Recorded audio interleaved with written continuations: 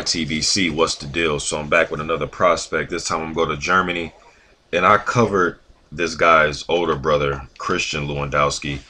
Go check out that prospect, watch videos in the playlist. But I'm gonna go with his younger brother today, Dennis Lewandowski. He's 21 years old, 6'2", Orthodox, about 250, 255. He's 7-0 with 2 knockouts. So he's not a guy with a high knockout percentage. Usually guys in heavyweights that want to, catch your attention, they usually have the, by 7 fights to have them all by knockout usually. But this lets me know that he will go the 4-6 rounders, that he will go the, the distance, whatever the fight is scheduled for, without a problem. So I'm okay with that. Now, when you look at him, when you first view his image, you're going to say, oh, this dude's too fat. You know what I mean? But I'm okay with his build. There's a lot of guys who aren't super muscular build nowadays in the prospect. With the prospects, Dominic Brazil, Sergey Kuzman, Jarrell Miller to some extent. I mean, these guys aren't your cut up type of guys, but that doesn't mean anything. I mean, you can still get to where you want to be. I mean, Charles Martin isn't a cut up guy. Ruslan Chagayev is getting ready to fight Lucas Brown. Either one of those guys aren't cut up. So I'm not so much with the bodybuilder physique. Everybody's doesn't have the genes like a Joshua Parker and not Joshua Parker, Joseph Parker and Anthony Joshua and Iju Aganu and Oscar Rivas and Amir Man. I mean, guys like that, so I'm okay with his build, but I just don't want to see the guy have a gut. I don't want him to get that big. It's okay.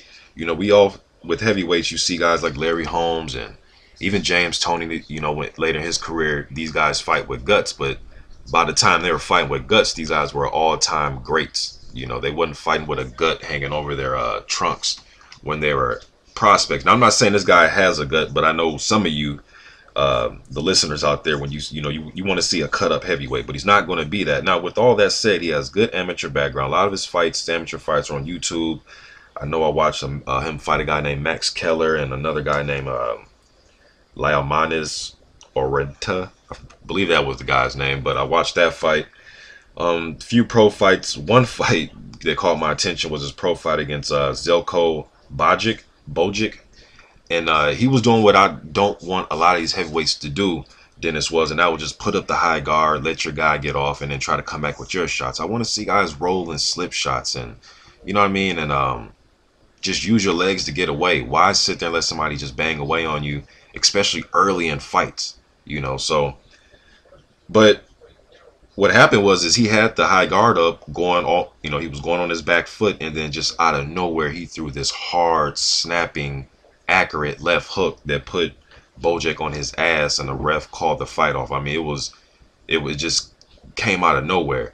He has good, kind of reminds me of Andy Ruiz Jr. Andy Ruiz Jr. is another guy who body physique isn't what a lot of us want to see, but like Andy Ruiz Jr., he has very fast hands, good technique, a good base and foundation with his legs.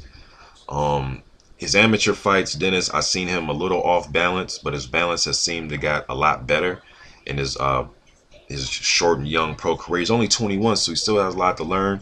He's going to be working with his brother, Christian Lewandowski, who I've done a video on. I rate him pretty high as far as a prospect.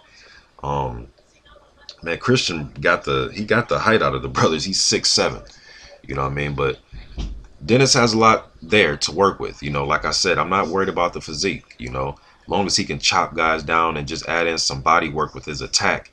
He has a good, hard, stiff jab. But with his jab, sometimes he uses it at one speed. It's just hard and stiff. Boom, boom, boom. I want to see him just, be more, how can I say, more versatile with the jab. Double it up, triple it up. Don't put too much snap on it. Just, find your range and set up a nice right hand or a nice uppercut, or, just have different variations on the jab, not just one hard, stiff jab and that's all you throw. Because then that right there will be easier for your opponents to time. You can get countered over it, so. But I like what I see. He's a young kid, man. He's only 21 years old. I'm just getting his name out there. Dennis Lewandowski from Germany. YTBC. I'm out.